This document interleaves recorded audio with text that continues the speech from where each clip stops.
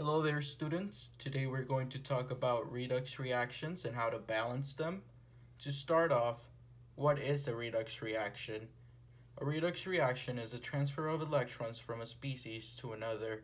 It is when an atom loses an electron and another atom gains electrons.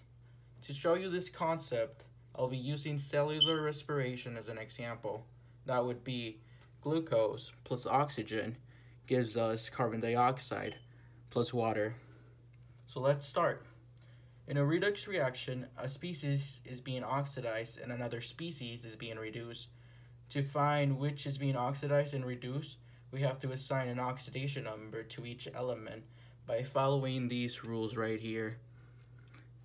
So we can do that right now. We know from the rules right here that an element by itself is always zero. So oxygen's oxidation number is 0.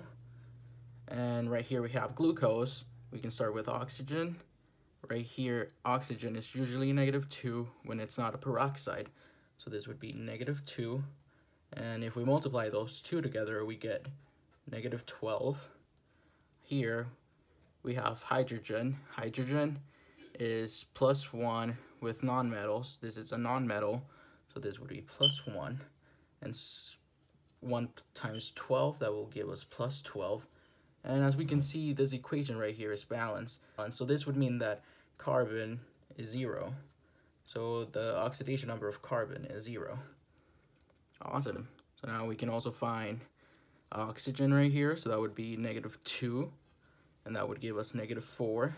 And to make this balance, we have to add +4. So the oxidation number of carbon would be +4. And water. Oxygen is -2, so this would give us -2, and hydrogen is +1. And if we multiply those two together, we get +2, and this is also balanced.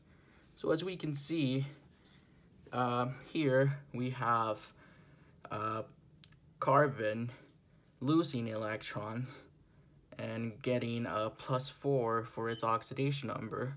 So we can say that this whole thing, glucose, is being oxidized to make carbon dioxide. So we can write that down here. And what is being reduced? So since oxygen is gaining electrons, it gets a number of -2, an oxidation number of -2, so that is being reduced. Now that we know what's being oxidized and reduced, we can use the half reactions method to balance the charges and the coefficients. We start with what's being oxidized. So in this case, glucose to carbon dioxide. Now you find the coefficients. So here we have 6 carbon, here we have 6 oxygen, and here we have 12 hydrogens. Here we only have 1 carbon. So let's put 6 to start balancing. So now we have 6. We have now 12 oxygens and 0 hydrogens. When you are balancing, you always start with balancing oxygen with adding water. So now we have 6 oxygen. We should add 6 more waters to give us 6 more oxygens. And now we have 6 plus 6. That would make it 12. Now we no longer have 12 hydrogens because we have 12 here and 12 here. So now we have 24 hydrogens. Here, because we don't have any hydrogens, we need a proton. So we have 24 protons here, or hydrogens, sorry. 24 hydrogens, so we should add 24 protons. And that would give us 24 hydrogens. But now we can see that we have a charge here of +24, and we have a net charge here of 0. So to get rid of this net charge of 24, we add 24 electrons. Okay, so now that is balanced. Now we go to what's being reduced. So in this case, oxygen being reduced to H2O, water. So coefficients, we have 2 oxygens here and we have 1 oxygen here and 2 hydrogens. We need hydrogen here, and we have 2 and 1 oxygen.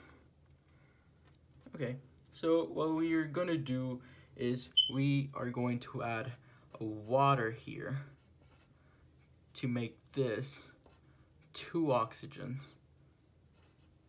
But now we have 4 hydrogens and we have none here. So to add a hydrogen, we add a proton. So 4 protons. And that would give us 4. A net balance of 0 here and a net balance of +4. To get rid of that net balance of +4, we add 4 electrons. Now that both equations are balanced, we have to multiply the whole equation to give us an equal amount of electrons. So 24 electrons divided by 4, that would be 6. So let's multiply this whole equation by 6 to give us 24 electrons and 24 electrons. So this would give us 24 electrons plus 24 hydrogens or protons plus 6 oxygens. That will give us 6 H2Os plus another 6 H2Os. And now we bring this equation down here. That would be 6 waters plus carbon or glucose, sorry, to give us 6 carbon dioxides plus 24 protons plus 24 electrons. We can cancel this 24 electrons with this 24 electrons, this 24 protons with this 24 protons. We can cancel this water right here with this water right here. And we can now just combine these 2 equations to give us the final result for cellular respiration. So we can combine glucose plus 6 oxygens to give us 6 carbon dioxides plus 6 H2Os. And here we have it. Cellular respiration, all balanced. All the charges are equal to each other. And awesome. Thanks for coming.